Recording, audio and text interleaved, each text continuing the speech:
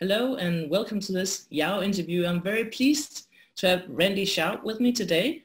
And we're going to talk about your career path and what you find interesting in software and why you even ended in software. So welcome to you, Randy. Oh, thanks, Aino. It's great to be here. Great to talk with you. Likewise. And we already talked a while before the people started listening, but this is the crucial part. Right, okay. So let's start from the beginning. Why software at all? Why not carpentry or music or something like that? Wow, that's great. So it's a particularly fun question for me because I never intended to be a software engineer. My father was a PhD computer scientist from Carnegie Mellon University.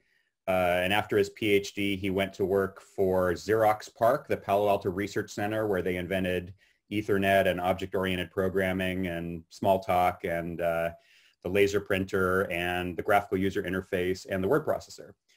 He didn't invent any of that stuff, but he invented some really early computer graphics things and computer-based animation that won him an Emmy and an Academy Award later in life. So as a child, growing up and going with him to work, because I would beg him to go to work on the weekends, when I was 6 and play with the computers and, draw spaceships and stuff on his computer graphics thing. And this, by the way, this is 1973 we're talking about. So I loved computers and I always loved math, but think about that. That's tough to live up to, if you know what I mean.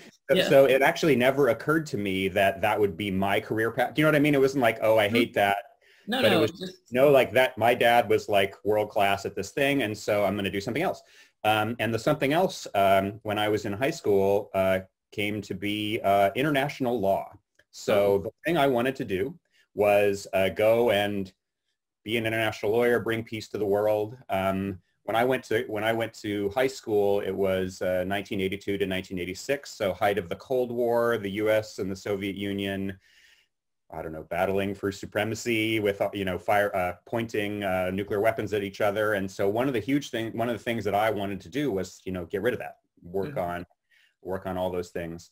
And so when I went to university, I studied political science and international relations, and that was going to be my career trajectory.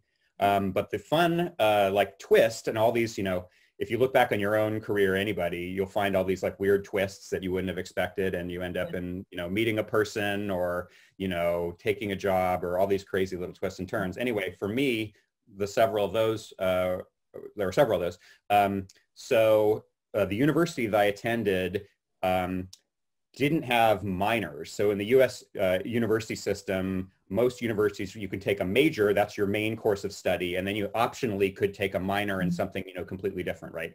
And they didn't, at the time, my university didn't offer that, but I did actually love computers and math, so I did want to study it in a serious way. And my only option was to double major. So I studied both the political science track and then also mathematical and computational science. That becomes relevant later. But that was never intended to be a career for me. My trajectory was international law. And then another twist was after my second year there, my sophomore year, I was looking for internships over the summer. And my first choice of thing to do was to go work in the Stanford Arms Control Center. So again, US and Soviet, pointing nuclear weapons at each other. This was about arms control and doing various diplomatic and other things to get those, stop that. And physicists worked in there and international relations people and so on. Anyway, it was a big deal, of the time. And then also Stanford's had some really great people. And, they didn't get back to me. And my roommate was a double E, so an electrical engineer. And sometime in the spring, I think this was, I'm sitting there reading one of my political science books, and my roommate Stan gets off the phone. He turns to me and he says, "Hey, do you know anybody who'd want to have a computer science, have a computer software internship at Intel over the summer?" Because for reasons he got offered two. So he already had taken one, and then he just had that up extra. He had an extra one, in his back pocket, and I said, well, I don't know, Stan, I would. You know, the arms control people aren't getting back to me, so I'd be because I was already taking, you know, some computer science courses and stuff. Anyway, long story short, I did take that internship, worked there for that summer after the second year, again that summer, a summer after the third year. Then I actually worked part-time 2 days a week during my senior year, my fourth year at university, all the way through. So again, without those several, you know, completely weird random occurrences, I would never have gone on this trajectory. Okay, so now I graduate with a political science degree, and my trajectory is going to be going to law school, getting an international relations graduate degree, and going into, you know, this foreign service or diplomatic corps or something like that. But I didn't want to go straight to grad school, so instead I worked for a couple of years as a software engineer at Oracle. Mm-hmm. And then 2 years later, 2 years into that, I freak out everybody in my group where I said, okay, now I'm going to go apply to law school and, you know, see you later. And they were like, you're insane. And I said, yeah, but that's always been the plan, as I've been telling you. So I did that. So I applied, you know, I took the exams and took a, you know, preparatory course and all the things that you do. So ultimately, you know, got into a joint program of law and international relations with Stanford Law School and the Johns Hopkins School of Advanced International Studies in DC. And it was going to be a 4-year dual degree, get a law degree and a master's. And I, you know, I was in that program, and I did the first year, which was the year, one of the years at law school. And I found that I was interested in learning the law, but it wasn't anywhere near as fun as software. No. I mean, nowhere near as fun as software. And then what really clinched it for me was the internship that I took after my first year of the law school, which was a small office in Silicon Valley of a big New York law firm, which should have been the perfect job on all fronts. It was, you know, casual dress, great clients, the people were really nice. I was the first law school intern they'd ever had there. I mean, super tiny office. So everything like tick, tick, tick, tick, everything would be, this would be the perfect internship, except I hated every moment of it. I mean, the people were great, but just the work was so boring. You know, getting patents for companies and like doing bureaucratic infighting with the patent office was not going to be very fun. And so I was already planning my escape that whole summer. You know, what can I do to get out of this? And then it just became clear, you know what, this is not the right thing for me. I should, you know, declare defeat and go back to software.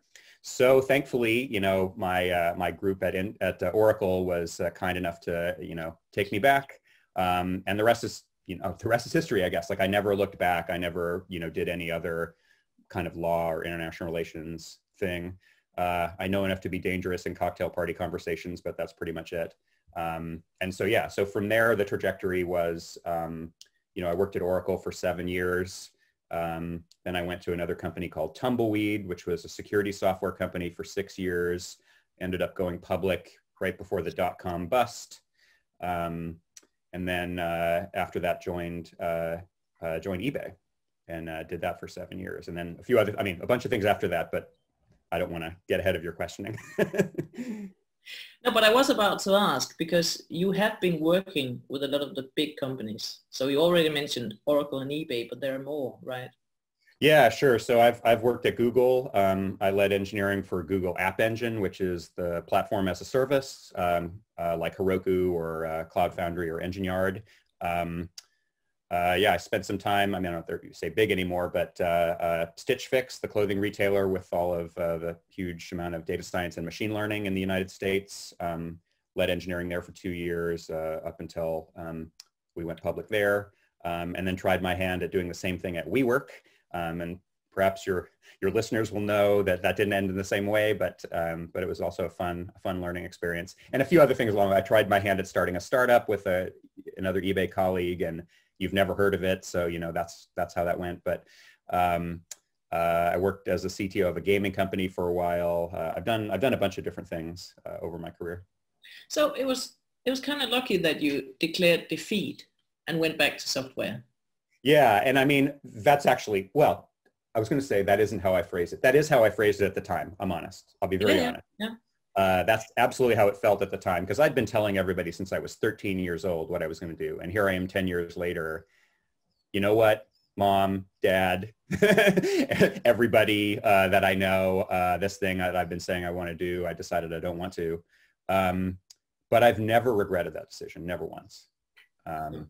Software is the place for me. So I feel very lucky. I mean, again, so like all those like weird twists and turns, right? So random.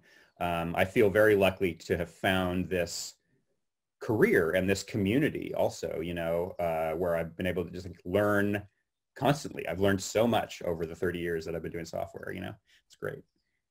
Yeah, and I was thinking when you said that you wanted to study international law, that in a sense, because I know you most from the conferences as a speaker, international conferences, where you talk about things, where you communicate, you help people understand each other, you help people understand the operations, the architects, the leaders, everything like that. So in a sense, I think it seems to me like you are actually an international lawyer just for software.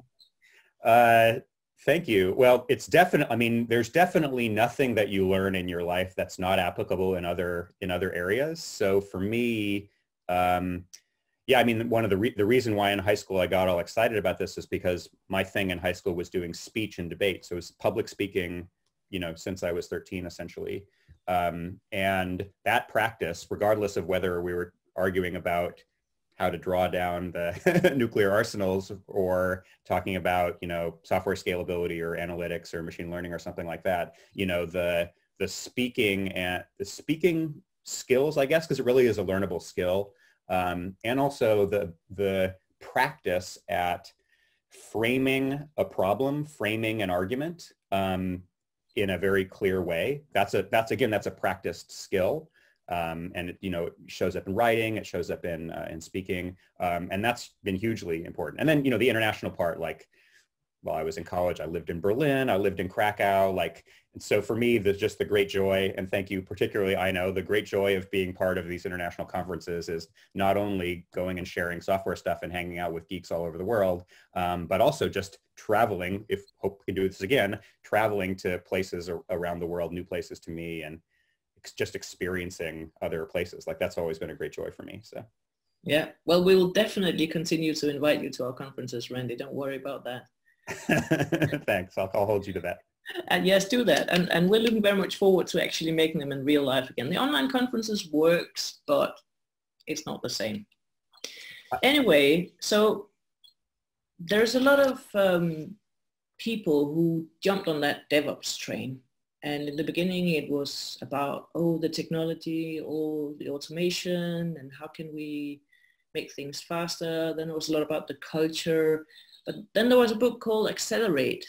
Can you tell us a little bit about that? Have you read it? I have read it. It's well thumbed. And, you know, I took no part in this. I just want to be super clear. Like, and it's all Nicole and Jez and Jean. So Nicole Forsgren's the primary author. You and I were chatting earlier. You know, I've been lucky to be a part of, I guess, what we call ourselves, the DevOps community. It's not the name I would have given us, but, you know, whatever. It's the name we got.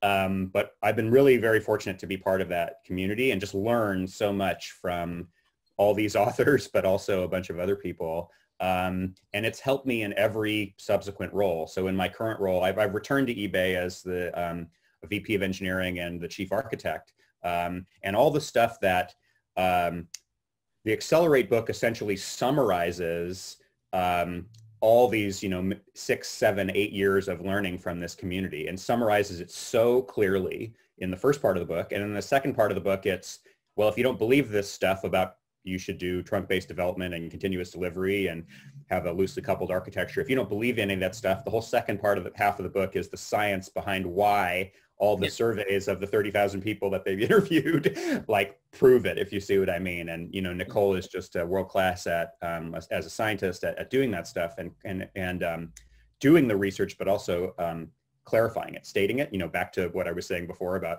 crisply making an argument, like, she's world-class at that too.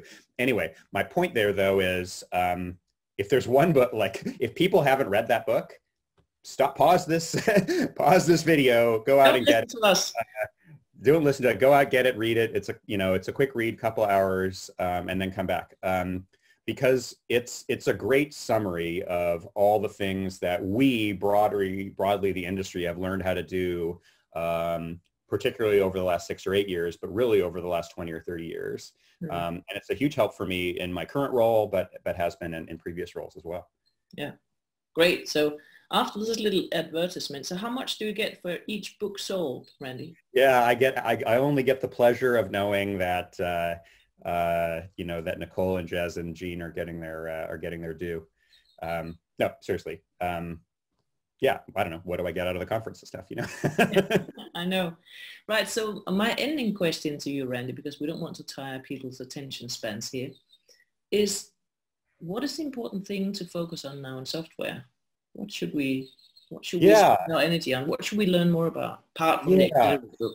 So, I mean, I think, you know, different companies are kind of at different levels of their trajectory. But I will still say the vast majority of companies are still trying to learn how to do continuous delivery. And, you know, if I had to say one thing that really separates, you know, the people that are okay from the people that are great, it's that is a commitment to, you know, continuous improvement and a commitment to doing continuous delivery, which means, as I know you know, because you're nodding, it means automated tests all the way through. It means a deployment pipeline. It means closing the loop in terms of monitoring at the end of it, you know, continuously delivering software. And why is that important? It's because if you, no matter how, it doesn't matter how many great ideas you have, or you need to have great ideas and you need to be able to crystallize them and figure out how to provide customer value. But if you can't deliver software to customers, none of that upstream stuff matters, right? It just all, you know, it's as if there's a pipeline, if you can imagine, you know, the product process is this pipeline of, we got this idea and then let's figure out how quickly we can get it to get it in customers' hands and provide value.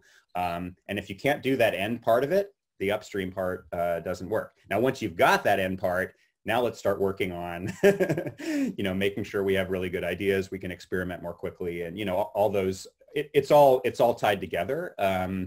But if there's one thing that you don't, if you lack the ability to do continuous delivery, none of the other stuff matters, which, to be honest, that's why they wrote the book. I mean, literally, you know, it's right, it's in there. Like, you know, this is all about software delivery. There's other books that talk about, you know, how to do good product and how to do design and how to do experimentation and stuff. But the reason why it was relevant to say that is because that's where I think the vast majority of companies need to improve. So yeah, it doesn't really matter how good your product is if the users don't get it. Yeah, and conversely, it doesn't, I mean, if your product's not very good, it doesn't matter how fast you deliver it. So it all has to be there. But again, you asked me what's the most important thing. And again, what I see in the companies that I've worked with and sort of consulted with and advised is it's that last mile that more places are missing, if that makes any sense. Yeah. In a sense, I don't know why it reminds me of that cartoon from Peanuts, you know, the Peanuts cartoon? Sure. So the main character, the one who's very shy and very much in love with the little red-haired girl, what's his name? Charlie Brown. Yes, Charlie Brown. He walks into, it's Valentine's Day. He walks into a chocolate shop and he says to the lady in the chocolate shop, I'd like to buy a box of chocolate for a girl. And she said, right, what kind of chocolate do you want? And he says, it doesn't really matter because I never give it to her. I'm too afraid. Heartbreaking. In a sense, that's the same, right? If you're never going to give the customer the chocolate, who cares what kind of chocolate you've made? That's right. Yeah, I think that's really right. And I think more companies are, again, like I say, more companies fail at that software delivery end of the spectrum than they fail at the vision, thinking about product, et cetera, you know? Yeah. So with that sad story, let's end our interview. Thank you for your time, Andy. Lovely to talk with you as always, Aino. Take care. Likewise. See you at a conference real soon. Yes, I sure hope so. Bye. Bye.